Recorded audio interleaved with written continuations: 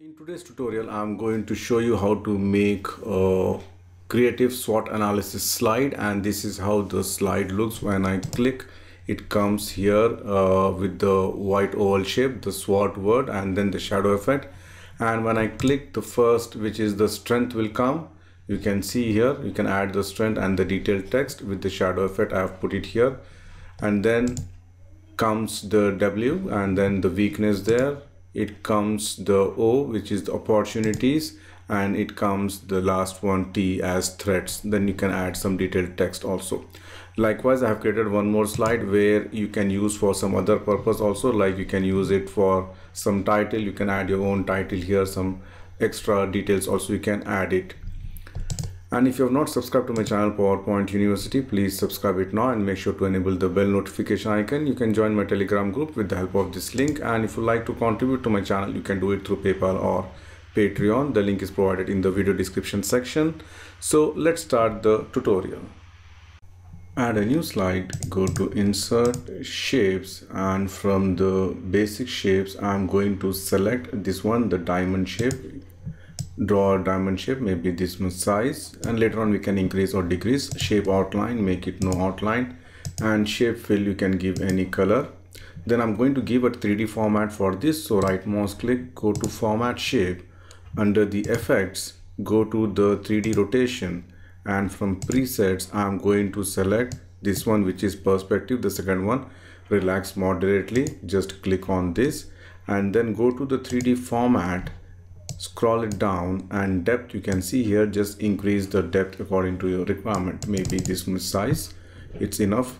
And then you can just go to lighting and then just select the neutral one, and from the material maybe you can choose this also, depending on your requirement. You can just select it. Maybe I'm going to choose this one.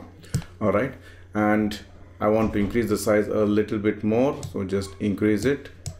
And then I'm going to duplicate this by pressing Ctrl D and add the other side, you can see here. And then for this I'm going to give a color which is a red color, something like this. And then I want to add two more. Press Ctrl D to duplicate, reduce the size, you can see here, and then send this to back. And I'm just going to place it here, something like this. And this color I'm going to make it maybe a kind of a dark yellow, and press Ctrl D, again send this to back. You can see here, I can just full back also, not a problem. And then I'm just going to add one more here. So doesn't matter here, it looks odd here. So what I'm going to do, I'm going to fill that one with a oval shape. So go to Insert Shapes, select the oval shape, draw the oval shape, something like this, you can see here. And shape outline, make it no outline. Shape fill, make it white. And this color I'm going to give a gradient fill, so I've used this gradient fill, color combination of white and gray. So what I'm going to do now, I'm going to select all, or press Ctrl A to select all and put exactly in the center.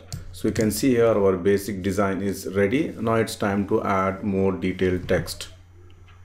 So now I'm just going to select this and change the color to a green color, and then I'm going to add a few more shapes. Go to shapes, select the oval shape, draw the oval shape by holding the shift key, and then just put this one here, shape outline, make it no outline. And shape fill, I'm going to give the blue color here, or if you want you can give some other color also.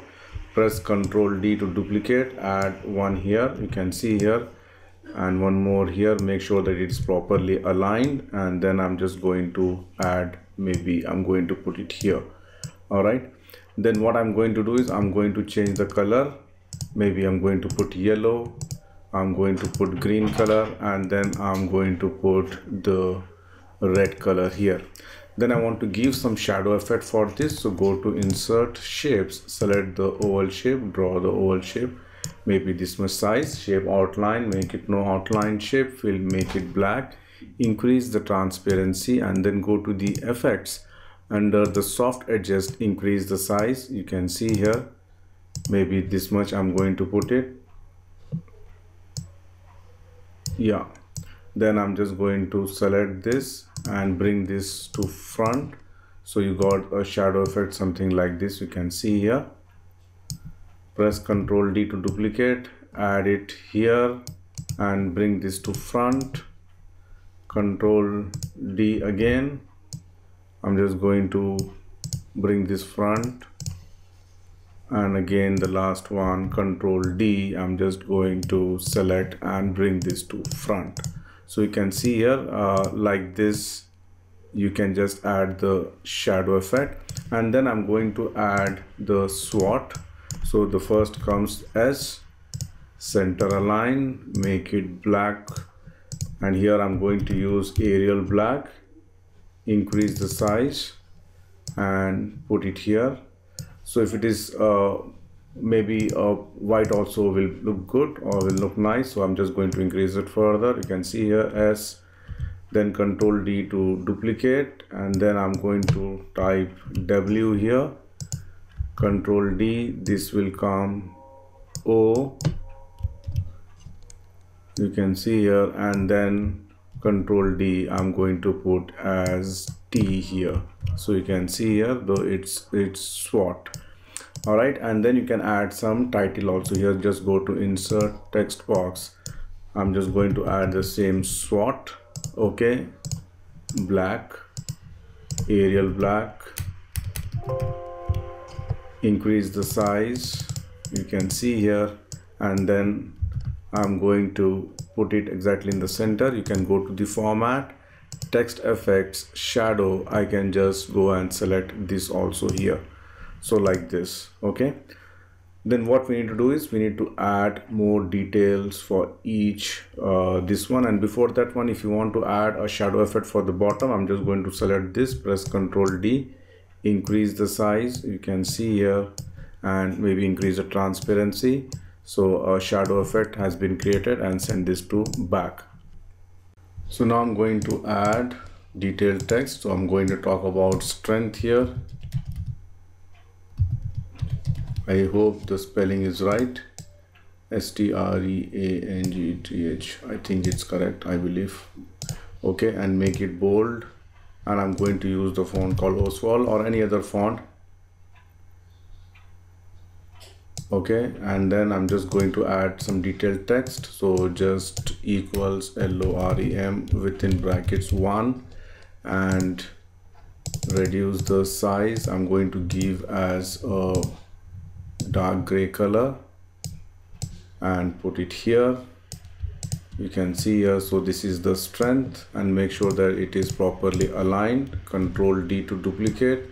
It will be for the weakness, then this one for the opportunities, and then this one is for the threats.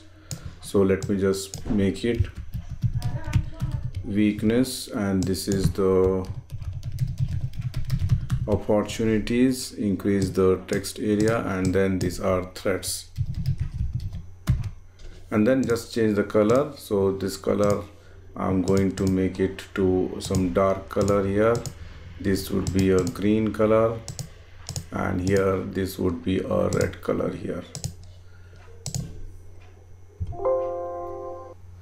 I'm sorry, the spelling mistakes here, that should not come A, my mistake, apologies. Okay, and then what I'm going to do is I'm going to add the animation. Before adding the animation, let me just group this and this together, or I can just highlight this. You can see here this two, Ctrl G to group it, so it becomes one group here.